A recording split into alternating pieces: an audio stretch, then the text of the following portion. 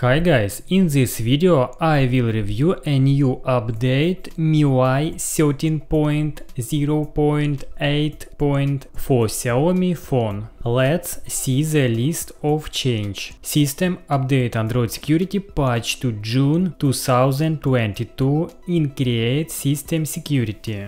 System status, system update, June 2022, Google Play system update, June 2022. System launcher, release version 4.25.1, no new features added. But if you install a new alpha version MIUI launcher, you can download it in my Telegram Techno Smart, link in info box. Then in the settings you can change don't show text icon, desktop, on function and off, more, animation speed change, relaxed, balanced, fast. If we choose relaxed, then the interface will be smoother. This update adds new feature in Game Turbo. Security, enter Game Turbo, new interface, settings, in-game shortcuts on. New panel, clear memory automatically, free up storage space, monitor performance, boost, FPS after, FPS before,